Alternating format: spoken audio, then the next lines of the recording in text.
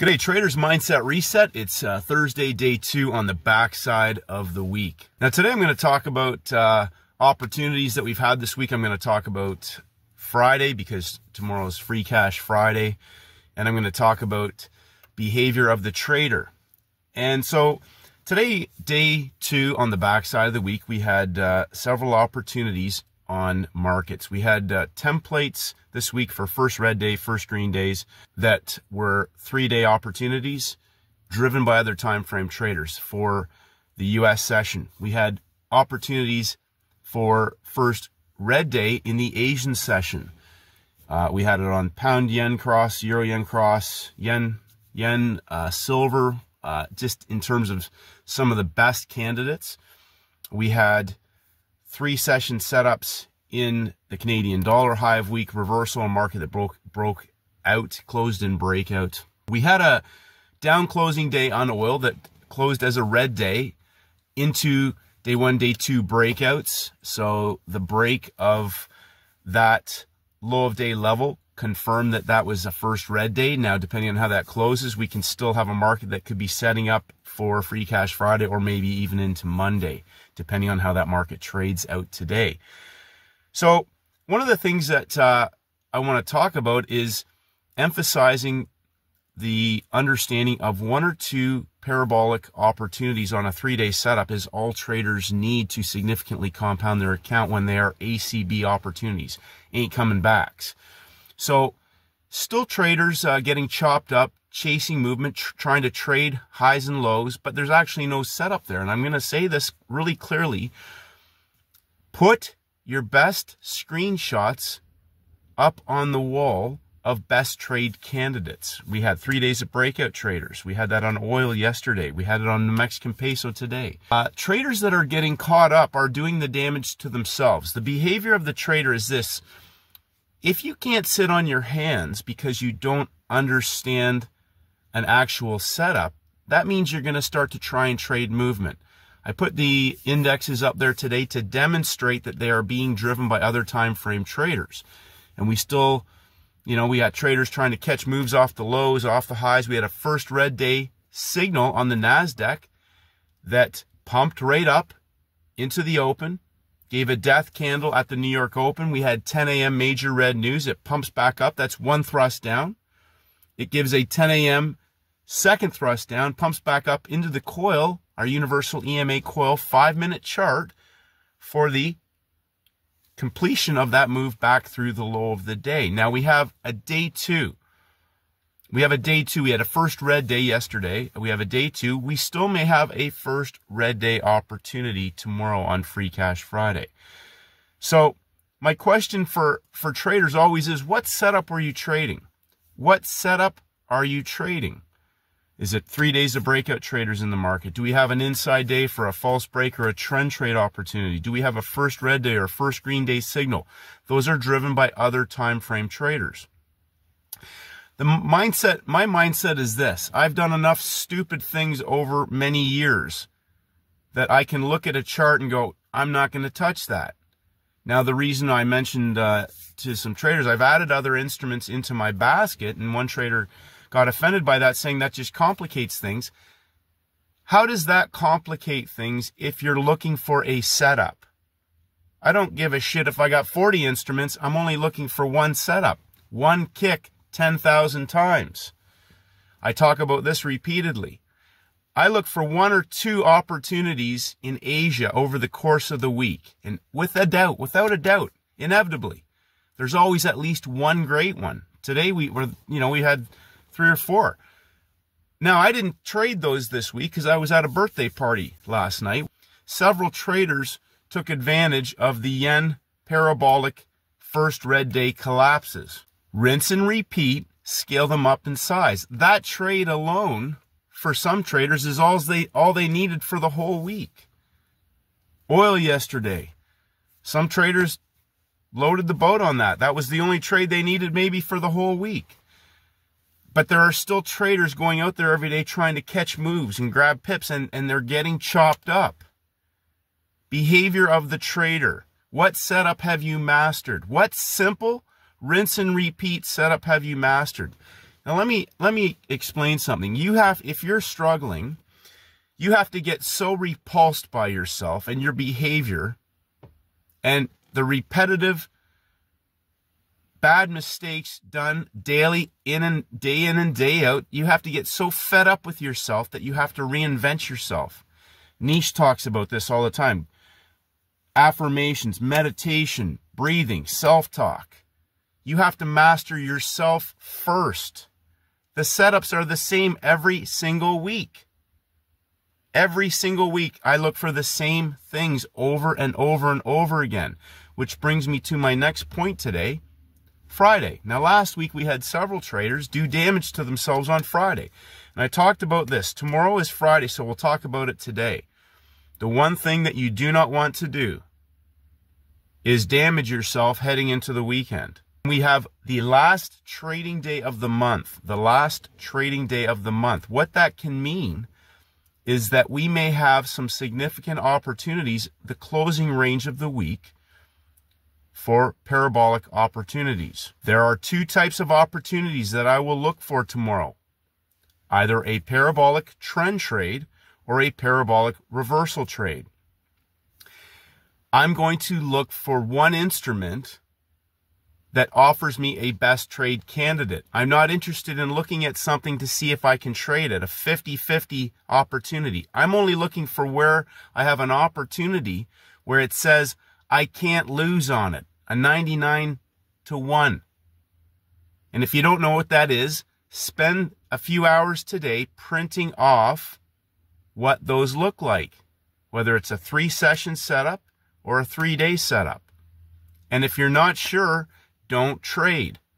Because if you do damage to yourself on Friday, you spend the whole weekend, you go back and study, you review, you make new rules to eliminate some of the mistakes you made, and you're frustrated, you're angry, and you want to get back to work on Monday and make a trade. Now, this week is a great example of where we had day 1 breakouts, day 2 signal day, day 3 parabolic reversal, first red day, simple trades. Again, those trades for several traders were all they needed to do all week to significantly compound their account. They're ACB setups. When they ain't coming back and you scale into those opportunities and you hold them till the close or till near the close and lock in that money and don't keep looking for trades, scalping in and out, trying to catch a move. That is not scalable.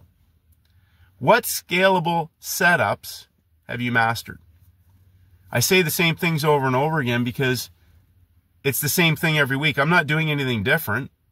Rinse and repeat, scale it up in size. If I can't find a best trade candidate on the day, do I try to catch a move so that I can get a trade? Only if I want to try to get into something that maybe potentially is, now I'm late to the train. Now the train might reverse a little bit and do some damage to me. That's not the setup. So if I've missed the setup, do I care? No, because there are going to be more setups. There'll be a setup tomorrow. I got a basket of 20 instruments. Do you think that tomorrow there's going to be at least one instrument, whether it's a currency, whether it's a metal, whether it's one of the oils or gas or an index, where there'll be one opportunity, whether it's later in the session, whether it's, at 1 o'clock tomorrow, if I recognize something where maybe it's going to be a later opportunity. Okay, so it's not in the timing window. Does that mean that there still may not be an opportunity for a best trade candidate on Free Cash Friday? Those are all the things that you have to decide. What's your business plan? What is your trading business built on? Now, think about this. Do you really think you're going to have a sustainable, growing trading business by trying to catch the move or catch the low or catch the high all the time? That's why I keep saying FOFO is not a good long-term strategy, and it is not scalable. I caught a move today. I'm happy with that move that I caught. Is that really, think how simple things could be. Like Steven, I talk about Steven all the time because Steven knows exactly what he's looking for, and he doesn't touch a market unless it's broken out. That doesn't mean he goes chasing every market that breaks out. Which one offers him the best candidate for a rinse and repeat reversal or trend trade opportunity? NASDAQ broke out. It's a first red day signal. It's broken out. He's aligned himself with other time frame traders. One and done, walk away. The mentality of the trader is there's two types. There's traders who know exactly what they're doing, and they're bringing a bazooka to a knife fight. And there's other traders there who are, they want a street brawl with everybody. And at some point, you're going to, that doesn't always end well. The reason why I'm talking about this today on Thursday is because I want traders that are struggling. Some people got caught into some chop today. It's day 2. I'll say this again. Some of the traders, if you're struggling, focus on day 3, Wednesday and Friday. Now, if you can find a day 3, a Tuesday, Wednesday, Thursday, like the Swiss franc, and you're trading London, or you're trading Asia, day 1, day 2, day 3, first red day, parabolic collapse that started in Asia and blew off into the Europe Open. That happens every week. It might be on the Euro-Oz next week. It might even, I'll look at those pairs tonight. We might get a first red day session in Asia for whatever, 50 pips or something like that. I don't know. Free Cash Friday. It's day 3. So day 3 is the closing range of the week. And if we get a 3-session setup, my perception of looking for those candidates are the ones that are ACBs. They're not coming back. They're closing out the week on the 3rd session and the last day of the trading month. So, congratulations to other traders. They've gone back. They've said to me, I've gone back and, a year ago I didn't get it. And it was, this and that. And I've gone back through the playbook and I realized, here's the thing. Take your hands and sit on them and you'll realize that you need to let things set up into a template. And for people who are constantly chasing stuff, I can't help that. You have to master yourself, behavior of the trader.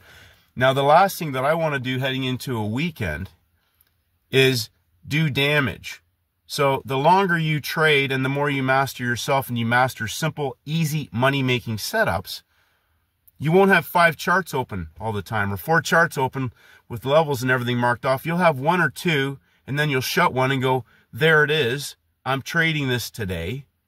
That's my trade. That's it. Because you had a signal day, you had a setup, you had an opportunity. Shut everything else off. Get out of your chat rooms, shut your social media off, get off your phone, whatever you're doing, and get focused. Get focused.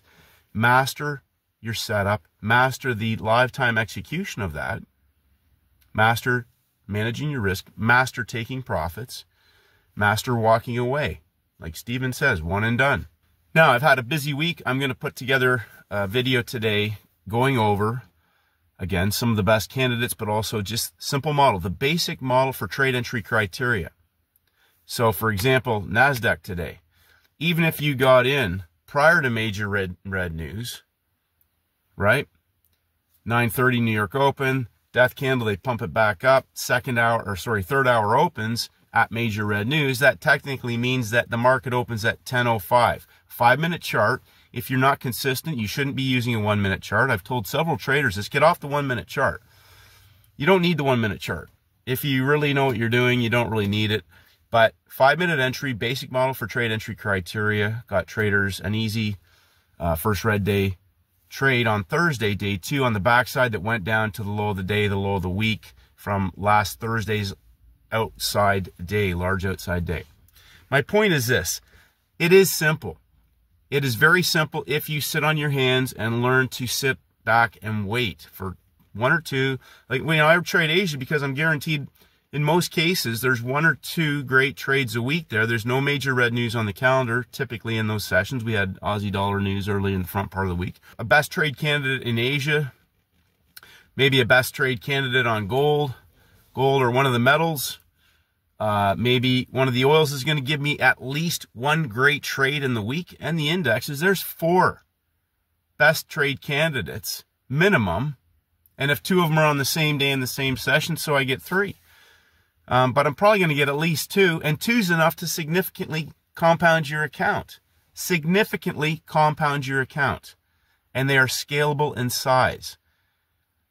I'm not interested in catching moves just to get a trade. I have zero interest in that.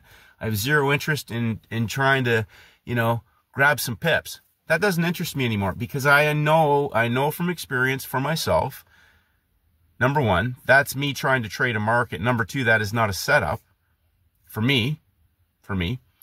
And the likelihood of me scaling that, repeating that, is less likely to happen over time.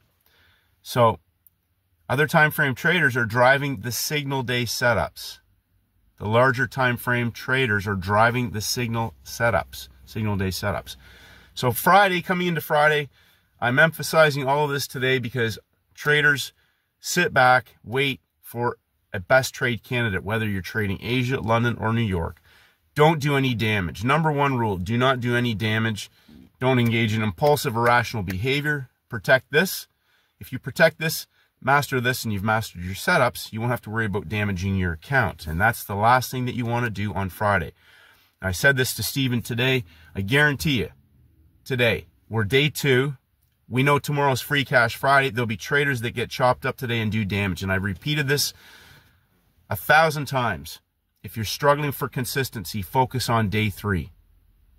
Stop trying to trade every day and master some setups that show up every single week. 3 days of breakout traders in the market. Inside day opportunities. First red day, first green day. Stop trying to catch moves. Master setups that will grow your account. Master yourself. Sit back. Make trading simple. Paul Tudor Jones said this. Make trading a pursuit of pleasure, but make it a profitable one.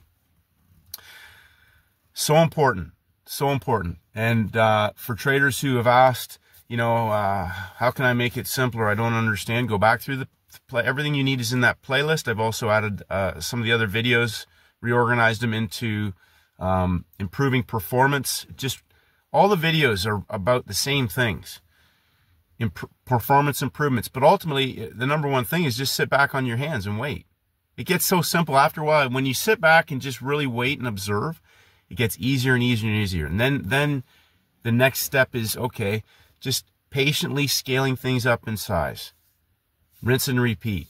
2 or 3 trades a week that are driven by other time frame traders, that are 90-10 opportunities. Even if the market gives you 75 pips on a trade that's parabolic, or 50, or even 25. Canadian dollar is a great example today.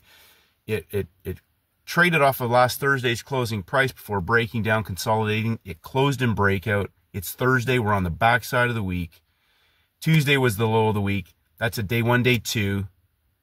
Day 3 reversal trade, a 3-day setup for easy ACB free cash. Ain't coming back. There you go. One trade.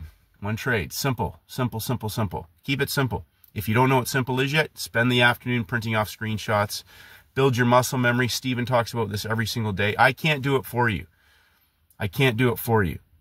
For traders that are getting consistency now, make sure you peel the onion back on simplification, not more. Simplification. Peel it back. Stepping back, scaling up. Stepping back, scaling up. My opinion, that's how I feel. Doing more can lead you into impulsive, irrational, erratic, self-destructive behavior. And if you step back and keep things simple and really master yourself, there's nothing that the market, there's nothing that other people can do to you. The market doesn't do anything to you. Once you click the mouse, you've entered into their domain. So if you're angry, or you're frustrated, or you're pissed off, or you're inconsistent, and again, the great opportunity within that is that you can change that. You can completely reverse that situation. Only you can do that, though. So tomorrow is Free Cash Friday. Now let's say you can't find a parabolic opportunity on Free Cash Friday. Fantastic. Don't trade. That's the first. If you go a day without taking a trade because you don't find a best trade candidate, congratulations. Because now you've just gone to another level of self-discipline where you didn't go there to take trades. I didn't see the setup, so I didn't have a best trade candidate. Best trade candidates are what the business is built on. That's the setups that I build my trading business on. If I don't see those setups that I build my trading business on, I don't take trades. Scalping pips and everything else aren't going to grow my trading business long term with size, real size. Where can I trade real size in the market? If it's a 3-session setup and it's a session trade, size is relative to your account. Don't over leverage on a trade that if it pops back a bit against you, it's going to margin you out, right? You got to use your head. If there's an all-in, all opportunity till close that's driven by other time frame traders and it's coiled to explode parabolically and it's a 5-star all-in opportunity, I'm going to go in all in. But I know exactly what setups I'm looking for. First red days, especially in Asia. Every week I look for that. That's my favorite trade setup. That's easy money. There's no news in the calendar. You know, silver, fantastic. Day one closed in breakout. Monday's closing price was the neckline, trapping volume all up high. Day 1, day 2, day 3. Thursday morning, straight down into Tuesday's low of day level. There are opportunities everywhere. And when you see it, right, that's all I look for. First red day, first red day, first red day. And if I get a parabolic first green day long on Free Cash Friday, I'm looking for that too. Gold loves short squeezes on Thursday. I love saying that because it's almost like 3 out of 4 weeks in a, you know, it's always Thursday short squeeze Thursday on gold. So don't do damage tomorrow. Be patient. Let the opportunity set up. If you don't see one that fits your criteria, don't trade. Don't do damage. Head into the week. Later today in a video, we'll review some of the best trade template candidates. There were opportunities in every session today. Congratulations, traders. Keep it simple. Get out and enjoy your day. Had a great workout. It's going to be the same thing next week. Tomorrow's the last trading day of the month. Preserve your mental and financial capital. If you have a best trade candidate, execute it flawlessly. Lock in the money and get on with your day. Have a great day, traders. I mean, the markets go with you.